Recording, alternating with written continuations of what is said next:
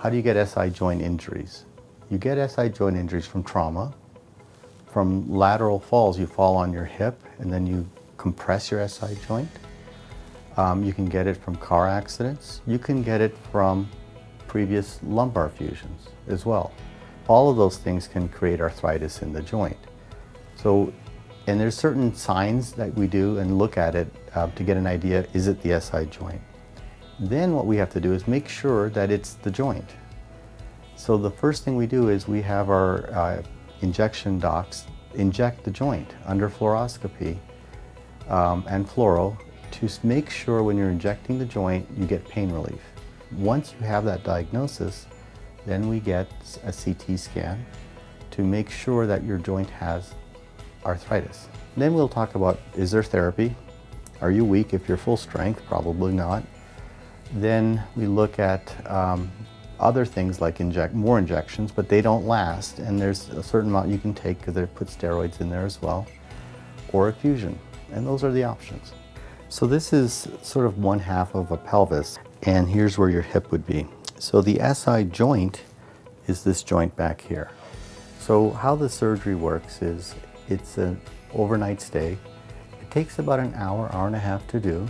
What we do in the surgery is the patient is asleep.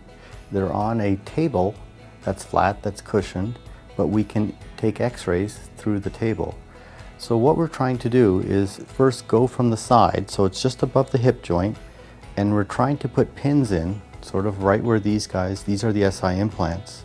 So once the pins are in the right spot, then we put these triangular dowels in that bridge from the side all the way to the front, and there's 3 of them. Remember that SI joint, it flexes forward and flexes back, so what it's doing is it's preventing that rotation.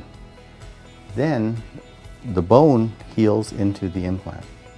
So you can see that there's a pattern in here. This is laser etched, so bone can go through it when you put it in, and eventually this will incorporate into the implant. So that implant now is bridging, this is the joint here, it's bridging this and this together.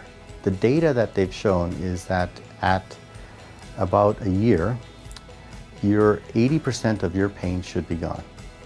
There's always a residual 20%, but it's manageable.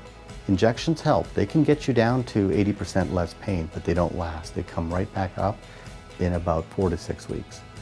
There's something called ablation, which is you can deaden the nerves, but they grow back at 3 to 6 months. So that doesn't last. SI fusions, when they've studied it over 5 years, and a very good study, the pain level is flat. So, and there's about a residual 15–20% pain, but 85% is eliminated permanently.